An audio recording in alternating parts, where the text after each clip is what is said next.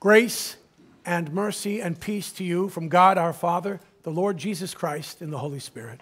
Amen. What's your greatest fear?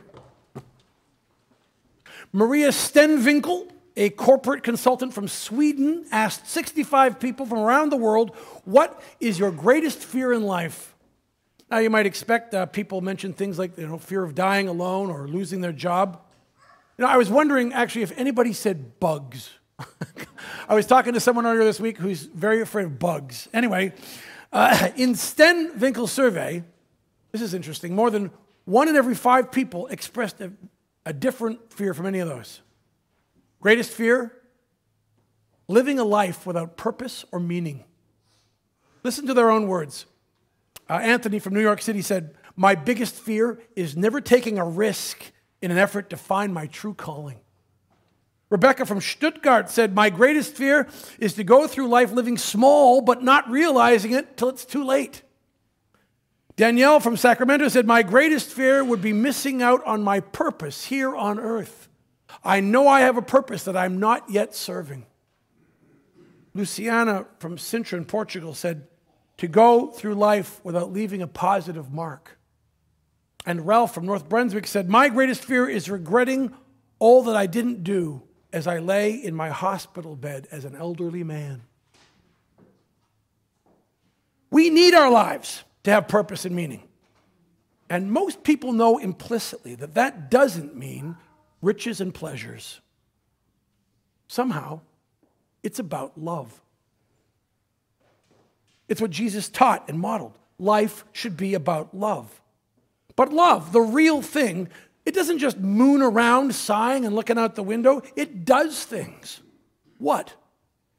When Jesus wanted to show his disciples what love does, he got down on the floor and washed their feet. Who does that? That's what real love does. Jesus served them. He lowered himself and raised them up. And the day after that, he served again. Served you and me and the world by suffering in our place, going down into death on a cross. God demonstrated his love for us. Jesus served us with his life. Love serves. If you're going to live a life of meaning, you're going to have to plug into this love that serves. As a church, we're currently in a 40-day teaching series, a 40-day challenge to serve like Jesus. It's getting us connected with our purpose for being here on earth. You may say, I don't think that I've got much to offer. What can I do for others that's of any use to them? I'm just a regular person. Well, today, we're going to look at a scripture which talks about what you do have to offer. It's Matthew 25, 14 to 30. We heard it a moment ago. A story that I'm going to call the parable of the bags of gold. Let's go through it a bit at a time. Okay, so Jesus started off saying, for it will be like a man going on a journey who called his servants and entrusted to them his property. The master entrusts his wealth to the servants. Now that sounds strange to us, because first of all, there's nobody in our lives that we call servants. Nobody. Even if you have a cleaning lady or someone who cuts your grass, you don't call them servants. And even though they're probably very nice, you certainly do not entrust your wealth to them. So the background of this parable, very different from our own culture, because in the society where Jesus taught, all of that did go on. Those servants were, in fact, slaves. There were slaves in that society, and lots of them. And they often rose to positions of great influence and responsibility. So it did not sound weird to the people who first heard this that the master entrusted his property to them. And in Jesus' parable, the master represents God. The servants are you and me. Which brings us to the first surprising observation. God trusts you. God trusts you. Here's what I want to ask. Does God trust you more than you trust you? Too many of us can be so negative or doubtful of ourselves. And yet you have a God. You have a God who's willing to give something of value to you, willing to entrust, in terms of his story, his wealth to you. That's wild. But you push back. Why would God give something of value to me? How could God trust me after all the ways I've failed? Okay, listen to this example. There was a young man who was hired as a junior executive at a big company. As I recall, it was Ford. Could be wrong, but I think it was Ford. Anyway, he had to manage a number of people and a $5 million budget. He threw himself into it, but some key mistakes were made, and after a time, his project went belly up. Ashamed, he prepared to resign and hand his boss a letter. "What's this?" his boss asked. "A letter of resignation," the young man said. "I figured I'd resign before you fire me." "Fire you?" the boss said. "No way. I just spent $5 million to train you." Friends, we have sinned and we have failed. There's no doubt. But the Lord God does not wash his hands of you and me. No way. He's committed to your ongoing development. His idea is that we'd learn from our sins and failures. And the biggest lesson, listen to this, the biggest lesson is this: to trust in Christ and not ourselves. First, trust him for the complete forgiveness of all your sins. But more. Trust his word and his personal commitment to you as he now entrusts you, like that master entrusted his servants, with valuable assignments, with a mission in your life to serve. And there's more that Jesus' parable shows us. In the story, we're the servants entrusted with good works, which God really wants done. And for this, he does not leave us empty-handed. It's not like he gives us these assignments, but not the resources to actually get them done. No. The truth is, God invests in you. He trusts you, and then he invests in you. Check it out. Verse 15. It says, to one, he gave 5 bags of gold, to another 2 bags, to another 1, to each according to his ability. Then he went away. Now, I expect you may have problems with what I just read there, because when we read it earlier out of the bulletin, this verse didn't say anything about bags of gold. The word instead was talents. That is the word in the original, talents. Well, what's a talent? I'll tell you what it's not. It's not the ability to tap dance or sing. A talent in the New Testament, in those times, was a unit of money. Oh yeah? How much? Well, you might imagine a talent was around $10 or $100 or even $1,000, something in that range. You'd be way out. A talent equal to 6,000 denarii. 1 denarii was the amount paid for 1 day's labor. Okay, then let's do some math and put this into a modern equivalent. For the sake of argument, let's assume that today a laborer is paid $20 an hour. Now that could be low or that could be high depending on the work, but let's just go with 20. So a day's work, 8 hours, would be $160. That's the equivalent of 1 denarii. A talent was 6,000 of those. Making how much? $9,600. Or should we just call it $1 million?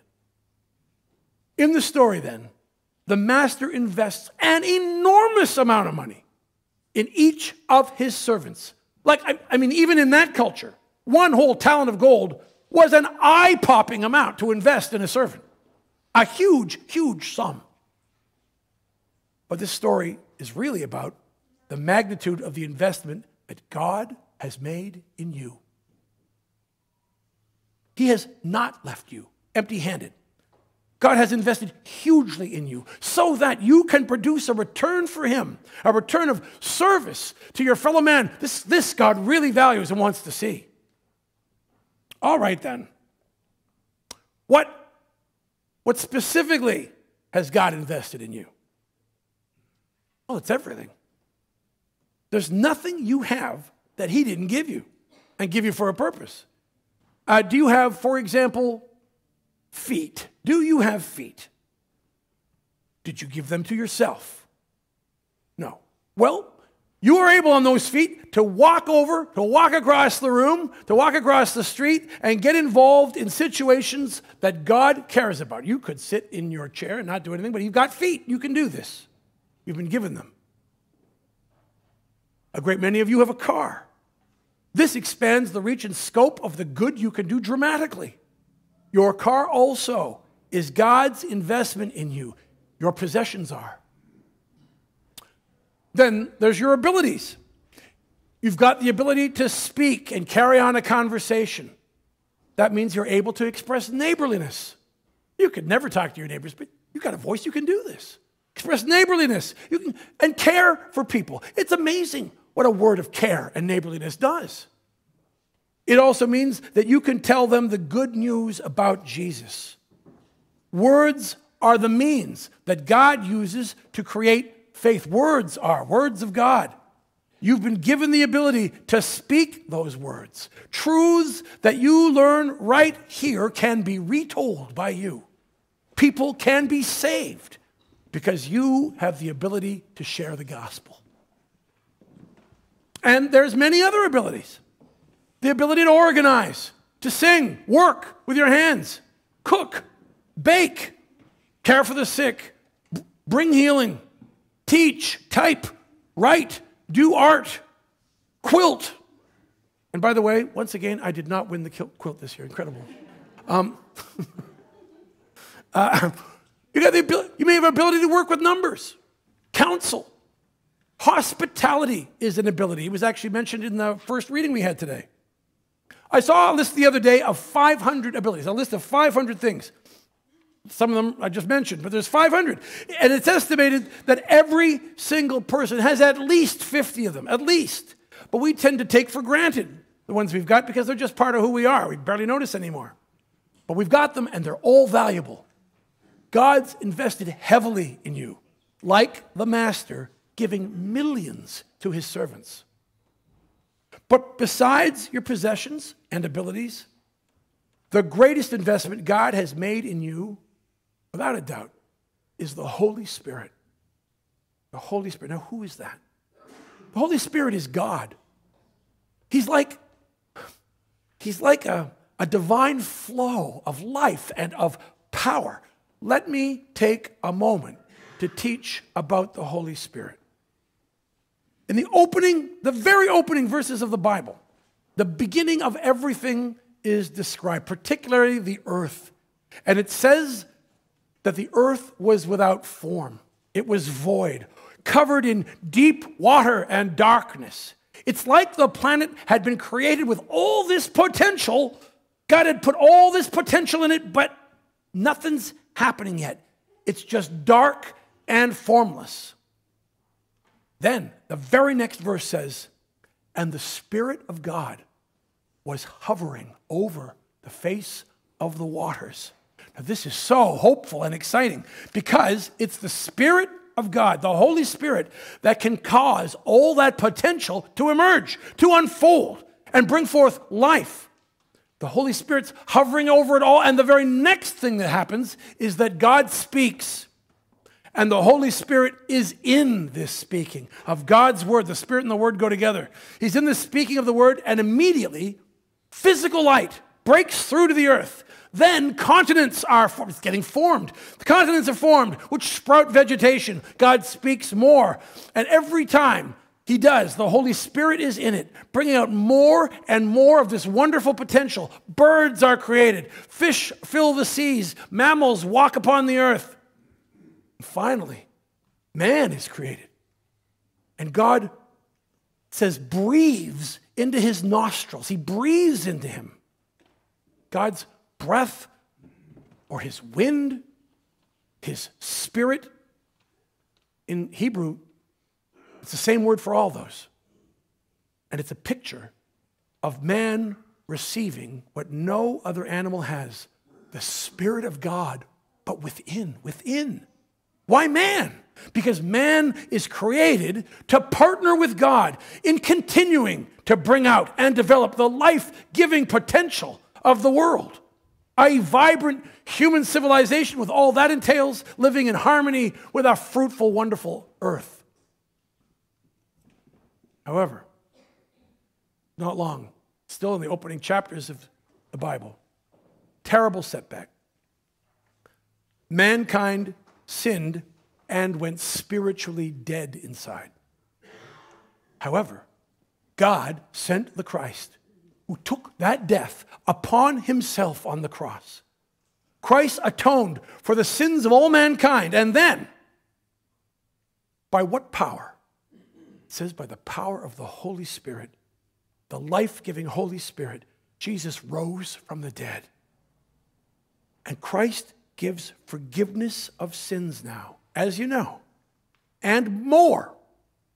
He restores in us the indwelling Holy Spirit. In John chapter 20, verse 21, this is an account of Easter time. Jesus, freshly risen from the dead, says to his people, as the Father has sent me, even so I'm sending you. And when he had said this, he breathed on them and said to them, receive the Holy Spirit. In other words, Jesus tells us, I'm sending you. On the mission I've got, I'm sending you on that mission. The love I was sent to bring, the service I was sent to do, I am going to continue through you who believe in me. And then he breathed on them and said, receive the Holy Spirit. Are you tracking with me here? God has given us forgiveness, and he's commissioned us with the assignment of continuing Christ's redemptive kind of work, and he's given us abilities, and he's given us this Holy Spirit. By the Holy Spirit, as you operate in faith, your natural abilities, they become charged with God's life and amazing power. Now you're not just practicing hospitality, but when people come over, they feel somehow the warmth of heaven's welcome when they come through your door. They may not articulate that, but they sense it. The difference is not how well you have vacuumed or peeled the potatoes. It is the flow and life of the Spirit just bringing it out. And now, when you reach out to someone in distress, it's not just that they get some direction and help. They're actually comforted. They stop crying. It's not your brilliant choice of words. Again, it's the Holy Spirit, called elsewhere the Comforter, working through you. By the Spirit, you get words from God. By the Spirit, you're empowered to pray with power. Natural abilities, good, but they become what the New Testament calls spiritual gifts. They get charged. Partnering with God in the Spirit, you're able to bring life and potential out from the world that's around you. You haven't got a call to the entire earth, but there's a world around you, and by the Spirit working in you, you can bring its potential for life and goodness out. And it doesn't matter if you are one of our kids down there in Sunday school, or if you are a young family with kids, or you are middle-aged, or you are retired or old. Partnering with God in the Spirit, you are able to bring life and potential to flourish out from the world right around you, wherever it is you are. Jesus breathed on them and said, receive the Holy Spirit. Is it any wonder that in his parable, Jesus depicted the servants as having millions of dollars invested in them? You and I are those servants.